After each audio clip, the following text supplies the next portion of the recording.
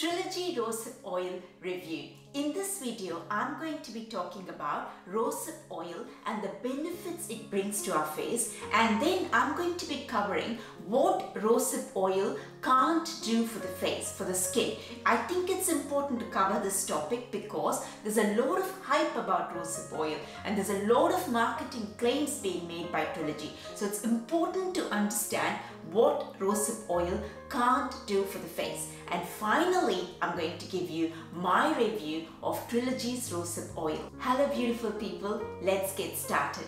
This product has got only one ingredient, that's rosehip oil, so that makes my job easy. Rosehip oil is extracted from the seeds of a plant called Rose canina. For plant oils, the method of extraction plays a very important role in the efficacy of the product. The best method preserves most of the active components. Cold pressing is a good extraction method for plant oils. Trilogy uses cold pressing. Now, if there is any heat used during the cold pressing, then some of the efficacy will be lost. Hopefully, Trilogy is not using any heat during the cold pressing method. So, as far as extraction goes, it seems to be doing the right thing. Now to the benefits rosehip oil brings to our face. First, it brightens our face. How does it do that? Rosehip oil has retinoic acid. Retinoic acid is an evidence-based skincare ingredient. Evidence-based means it's got a lot of studies to show, lot of studies done on the ingredient to show that it works. And this is not something we can say for most of the ingredients that's used in the skincare industry. So retinoic acid, what it does is it helps with the cellular turnover. Now you see, all cells from the visible layer of the skin have to fall off at regular intervals so that they can make way for the newer, younger cells from the deeper layers of the skin. But sometimes some of these old cells don't fall off. They refuse to fall off. They're very stubborn. So what retinoic acid does is two things. It goes and gently nudges these old cells and thus makes them fall off, and also helps in increasing the production of the newer cells so that more new cells are getting formed in the deeper layers and they all come to the visible layer and replace these old cells, and thus it brightens the skin. New, younger cells, brightening effect. The second way in which rosehip oil can help with brightening of the skin is through its anti-inflammatory property. Rosehip oil is very soothing on the skin. It can calm the skin and bring the inflammation on the skin down. Now this is important because anytime skin is inflamed, a pigment called melanin in the deeper layers of the skin, more of that pigment melanin gets produced, and this excess melanin then makes its way up to the visible layer of the skin and gets deposited on the visible layer of the skin. And the uneven skin tone and the dark spots that we see on the skin is a result of this excess melanin which has gotten deposited on the visible layer of the skin. Now all this has started because skin got inflamed. So rosehip oil helps brighten the skin by keeping that inflammation in check. It keeps the inflammation in check, and thus the chances of that pigmentation, uneven skin tone, dark spots all get reduced. Rosehip oil can help in keeping the skin hydrated. Hydrated skin is soft, plump and all glowing. So how does it do that? The visible layer of the skin acts as a barrier. It has an important function in the sense it acts as a shield and prevents water from the deeper layers of the skin from evaporating into the environment. Now the cells on the visible layer of the skin are arranged like bricks, and just like bricks have mortar in between them to keep them all together, these cells which are arranged like bricks also have a lot of ingredients which are like the mortar, and they help keep all these cells intact. Now these cells have to be intact and strong for the visible layer to be an effective shield. One of the ingredients which makes up this mortar that's holding the cells together is linoleic acid. Now, if the amount of linoleic acid reduces, this barrier becomes weak And when the barrier is weak, it does not do an effective job in preventing water from the deeper layers of the skin from evaporating into the environment. And so more of that water escapes into the environment. That means skin loses its hydration. That means it kind of becomes dehydrated and dry, and that is not a good look. It gives a very dull appearance to the skin. Rosehip oil is very rich in linoleic acid. When you apply rosehip oil on the face, the linoleic acid from the rosehip oil helps these cells. It becomes the mortar in between the cells and helps keep the cells intact, and thus it strengthens the barrier function of the visible layer of the skin. A strong skin barrier means less water evaporation into the environment, which means a very hydrated skin, which is all soft, plump and glowy. The next way in which rosehip oil helps is by wound healing. By wounds, I don't mean any open wounds which has got fluids oozing out of it or anything like that. I just mean some simple bruises and cuts and some redness on the face. The retinoic acid in the rosehip oil can also boost the collagen production. Again, retinoic acid is an evidence-based anti-aging ingredient. So it's got a lot of studies done on it to show, yes, it does boost the collagen production. Now, collagen is what gives the skin its structure.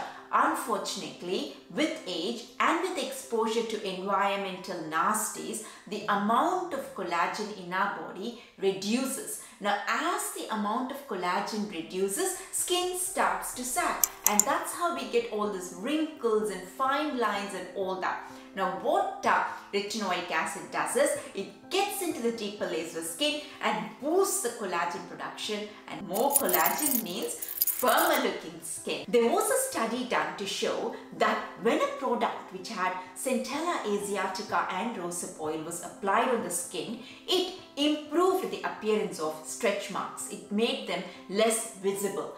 Not sure if it was because of Centella asiatica in the product or the rosehip oil, or maybe both of them worked together. If it is because of the rosehip oil, it's because of the retinoic acid in the rosehip oil, which boosts the collagen production. Rosehip oil can help people with acne prone skin. It does this in 3 ways. Before I get into the 3 ways in which it can help the acne prone skin, a very quick note about why these pimples and acne get formed in the first place. Now, pores are a bowl-like shape that's found in our skin.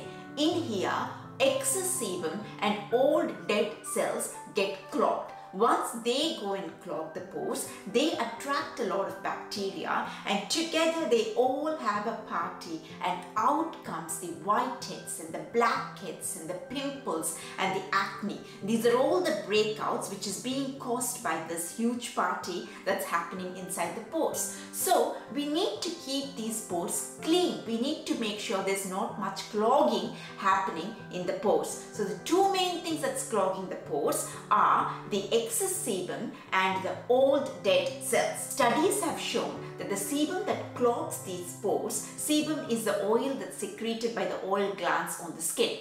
Now, the sebum that clogs the pores is low in linoleic acid. Guess what? Rosehip oil is very high in linoleic acid. Now, what happens is the sebum that's clogging the pores, because it's low in linoleic acid, it becomes very sticky. It doesn't flow easily, and since it can't flow easily, it just goes and sticks there and clogs. Now, the rosehip oil, because it's high in linoleic acid, it gives that linoleic acid to the sebum, and thus the sebum becomes more flowy. It can flow easily, and that unclogs the pores. Now, the next thing which clogs the pores are the old dead cells. Now, the retinoic acid in the rosehip oil, they can help get rid of the old stubborn cells which are refusing to fall off. These old stubborn cells, when they refuse to fall off, that's when they make their way to the pores and clog the pores. Retinoic acid in the rosehip oil, by gently pushing away these old dead cells, it is making sure that they don't go and clog these pores. Now, the third way in which rosehip oil can help the acne prone skin is by regulating the excess sebum production. Sometimes the oil glands on our skin produce an excess amount of sebum. And what happens to this excess sebum? This excess sebum all makes its way to the pores and clogs the pores. So it regulates the sebum production and tries its best to make sure that excess amount of sebum doesn't get produced. This property of rosehip oil, where it regulates the sebum production, is extremely helpful for people with oily skin. People with oily skin have an excess amount of sebum, and controlling that makes rosehip oil very good for oily skin. Rosehip oil can be used for all skin types. It's got benefits for dry skin, oily skin, combination skin. Now that's a lot of benefits from rosehip oil. Now let me talk about what rosehip oil can't do for the skin. Number one, it can't add any hydration to the skin. It strengthens the skin barrier, works as an emollient, forms a thin layer on top of the skin, and helps in preventing some of the water that's evaporating into the environment. Helps in retaining the hydration that's already there. But sometimes our skin will need more hydration. Rosehip oil cannot add any more hydration to the skin. That's the first thing.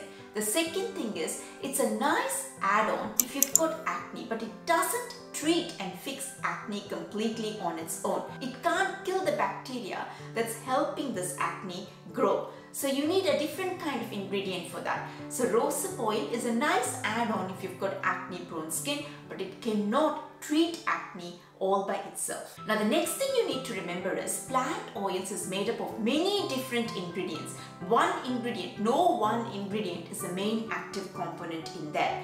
So, rosehip oil is not a substitute for a serum which has got retinoic acid as the main active component in it.